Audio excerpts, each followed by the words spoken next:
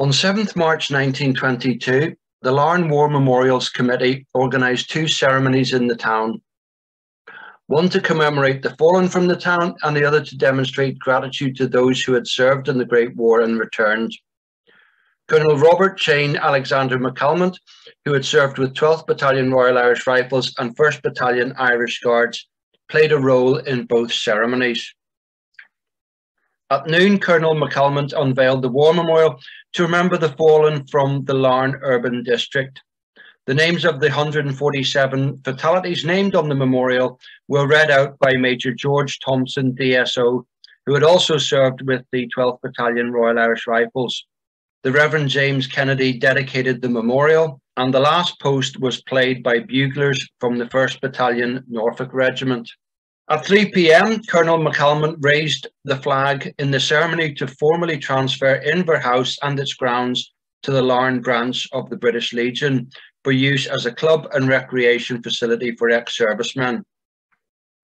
Inver House had been purchased by the War Memorials Committee from the Barclay family, Colonel McCalmont having played an important role in the transfer. This war memorial was dedicated to those sailors and soldiers who died in the Great War and were natives, lived in, or left from Larne Urban District. Although it's unclear exactly what was meant by the term left from Larne, it possibly referred to men who enlisted in Larne town. There are men recorded on the memorial whose only identifiable connection to the town was as the place of enlistment. Unlike the Ballymena and District War Memorial, which covers fatalities from the urban district and the rural district, the memorial in Larne was designated as an urban district memorial. Consequently, it does not extend to war fatalities from what was the old Larne rural district. Whilst there are war memorials in some parts of the old Larne rural district, for example in Glyn Village, there is no war memorial for the fatalities from the rural district as a whole. The memorial is the work of Frederick William Pomeroy, a prolific British sculptor of architectural and monumental works, and he died in May 1924. The memorial takes the form of a cenotaph made from Portland stone with the addition of bronze statues of a sergeant of the British Army and a sailor of the Royal Navy. At the soldier's feet is a German helmet. An engraved frieze runs around the upper part of the cenotaph. At the four corners are the heads of lions, and on the front and rear faces there is a medallion featuring a sailing ship and the motto of Larne. On the other two faces there are medallions on which France and Belgium are engraved. The memorial was originally erected in the roadway at the junction of Main Street, Glenarm Road and Curran Road. The Methodist Church was behind the memorial and the Laharna Hotel was in front of it. There were changes to the war memorial even before its relocation. When the memorial was unveiled, the dedication and the names of the fallen were individual metal letters attached to the stonework. By the end of October 1925, a bronze dedication panel and two bronze panels listing the names of the fallen had been inserted into the stonework. The first name recorded on the original war memorial was Robert McFerrin Adams. Robert was born on 23rd June 1896 at Glenview Avenue in Larne to Edward John Adams, a ship's carpenter, and Ellen Jane Burns, and the family later lived at Ship Street, Olderfleet and Castle Terrace in the town. Robert McFerrin Adams enlisted with the 12th Battalion Royal Irish Rifles and was deployed to France in October 1915. Rifleman Adams died of wounds on 4th June 1916 at the age of 19 and is buried in the Forceville Communal Cemetery and Extension in France. Locally, he is commemorated on the memorial tablet in First Larne Presbyterian Church and on this family memorial in the graveyard of St. John's Church of Ireland in Glyn. Ellen Jane Adams was awarded a dependence pension of 5 shillings per week from 26th June 1917, and Edward John Adams received a war gratuity of £17 and 10 shillings in October 1919. The last name recorded on the original war memorial was William James Weir. William was born on 30th June 1890 at Dromall near Randallstown to William Weir and Charlotte Morgan. In 1911, the family was living at Meetinghouse Street in Larne, and William was employed as a cloth passer.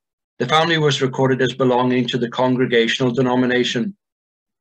William James Weir married Nora Barr on 30th April 1915 at Larne Methodist Church, and they lived at Millbrae in Larne.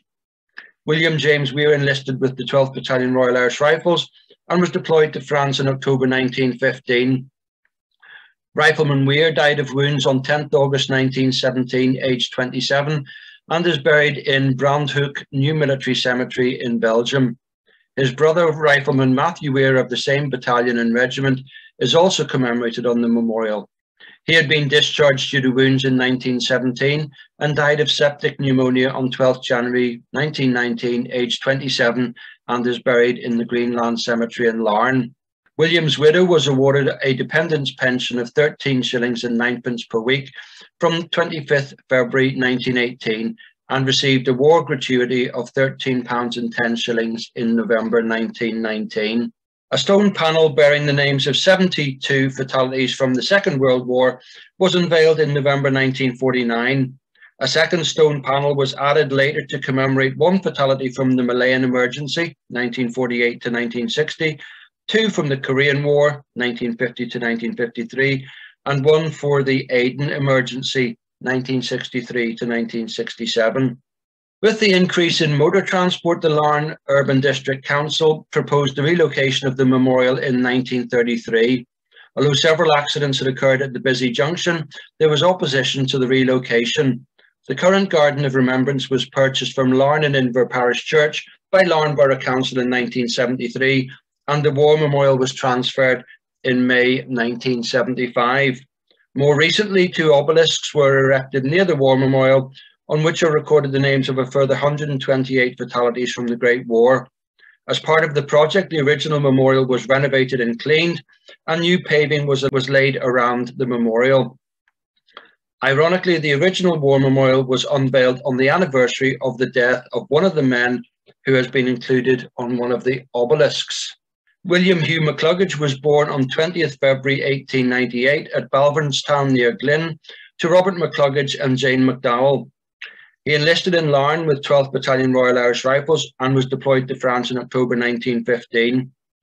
Signaller McCluggage was killed in action on 7th March 1917, aged 19, and is buried in St. Quentin Cabaret Military Cemetery in France. Locally, he is commemorated on the memorial tablet for Relou Presbyterian Church, on a family memorial in the graveyard at St. John's Church of Ireland in Glynn, and on the War Memorial in Glynn Village. Robert McCluggage received a war gratuity of £8 and 10 shillings in October 1919. They shall not grow old as we that are left grow old. Age shall not weary them, nor the years condemn. At the going down of the sun and in the morning, we will remember them.